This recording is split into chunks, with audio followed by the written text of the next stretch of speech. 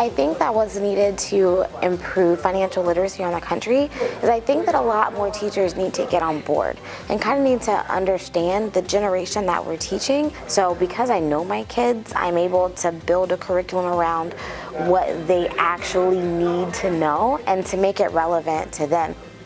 There are so many different methods to use, and I think that Visa uses all of them, from using technology to using comic books to using print materials to using interactive approaches. I think that Visa touches on every single kind of student. So if we want to protect our economy, we do this by investing in a healthy financial education for our kids. And in that way, we can actually help tackle an actual social ill. My school is 1-to-1 this year, which is really an exciting thing because I come from a very rural school.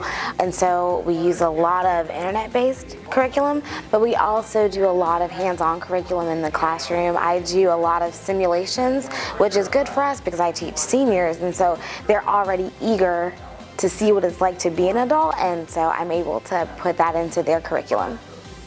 Even the collaboration now that I'm having with other Visa Scholarship winners is beneficial to me. I'm hearing about some things that really are working for them that I'm excited about trying in my classroom, like right now.